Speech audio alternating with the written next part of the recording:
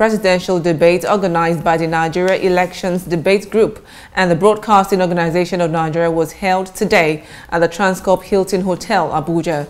The flag bearers of the Allied Congress Party of Nigeria, ACPN, the Alliance for New Nigeria, ANN, and the Young Progressives Party, YPP, were present, while the All Progressives Congress, APC, and the People's Democratic Party, PDP, were absent.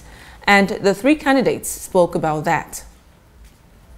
And today, as we in this country focus on the ideas, competitive ideas that would develop our country, if the two dominant parties cared about the Nigerian people, they would come here in order to have a contest of ideas on how we would fix Nigeria. Pride always comes before a fall. And every time you believe that you have no need to tell the people what it is that you're going to do, it means that you are not there to serve them in the first case. You were going to rule over them. And we should not be surprised, for this has been consistent over the last 20 years. We have had 20 years of rulership, and rulers do not explain to their subjects what it is that they are going to do. They don't owe it to them. The reason they are not here, there are two reasons. One is arrogance. They believe that the people of Nigeria have no voice and no choice. That you will always come back to them. They believe that you cannot move away from them. They believe they've trapped you, they've kept you in bondage. They've kept you in bondage for far too long, and it is now time for us to send them a message. The second reason they are not here is because they cannot answer the questions.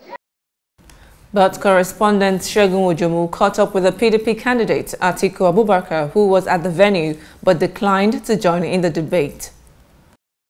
I am working out because I expected to come and debate the president. The president has been in office for 3.5 years to 4 years. And he is not here to defend his record. And so who am I going to debate with? You also mean there's still a rough time. Well, I mean, if he is on his way, I will come back. And then we debate. In any case, I will have the opportunity to address Nigerians because there are other interviews nationally, planned. So I will have the opportunity. I want to know this is the reason why you come back from the US. That is exactly. I came back for this debate. And unfortunately, the president is not here. Now, President Buhari's campaign council has also explained his absence at the debate. In a statement signed by Festus Keyamo, the APC Presidential Campaign Council said President Muhammad Buhari could not attend the presidential debate because he has taken full advantage of another town hall meeting organized by another group on Wednesday. In addition, the busy and hectic official and campaign schedules of Mr. President clashed with this program as he commissioned the Barrow Inland Water Port in Niger State and campaigned in Niger and Plateau states.